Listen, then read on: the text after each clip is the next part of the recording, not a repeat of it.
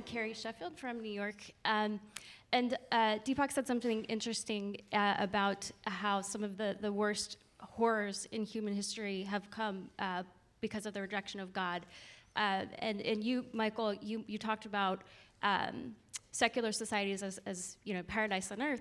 But the Wall Street Journal ran a really telling op-ed recently about the 100th anniversary of the Soviet Revolution and how, not only Soviet experience, but also communism in China, basically 100 years and 100 million deaths by regimes that repress religion, that repress the notion of God, that repress human expression as it relates to thinking about God. So how would you respond to that? And then also, I'm going to stop you at that. One question is good, and thank you for some recognizable facts that you brought into the conversation. Yay! So thank you. The whole Marxist-Leninist movement was a faux religion in essence. They didn't do these things in the name of atheism. Atheism isn't even a thing to be. It's just lack of belief in God, full stop.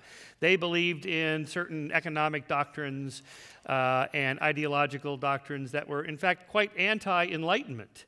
Not at all in favor of equal rights and free speech and all the things that we think of when we think of civil liberties and civil rights. They were quite against that. So actually, your example is one I make to show how what happens when you go off the rails of these core principles of Enlightenment values, particularly rights. I'm wondering, Anoop, do you feel that question gave some evidence for your side? Helps make your case? I think if you hold a belief too strongly without investigating it, it doesn't matter what the belief is. You can believe in a scientific principle, you can believe in a religious principle, it can have nothing to do, it can be artistic.